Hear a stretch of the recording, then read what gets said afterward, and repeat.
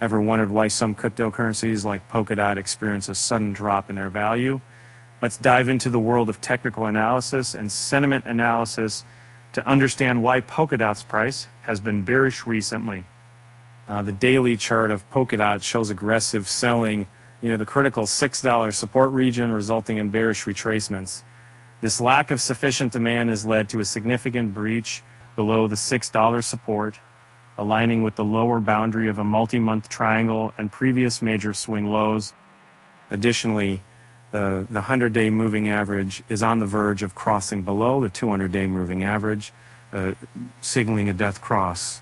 This development further indicates prevailing bearish sentiment in the event-setting project. On the 4-hour chart, Polkadot faced significant rejection near the 6-time $8 supply zone after an impulsive surge. Upon reaching the crucial 6-time support region, the bearish momentum initially faded, leading to slight fluctuations.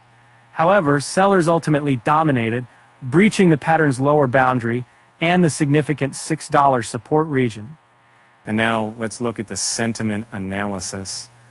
Polkadot's price is going through significant bearish activity and is broken below the crucial $6 support region. The recent bearish descent is mirrored by a significant plunge in the open interest metric, indicating a lack of interest from market participants in taking aggressive long positions. Typically, this scenario is not favorable for the price, especially when it is accompanied by negative or near zero funding rate values. Low open interest coupled with negative funding rates suggests a prevailing bearish sentiment in the market. And with that said, thanks for watching, and until next time, remember, even in the world of cryptocurrencies, it's essential to keep an eye on the bears.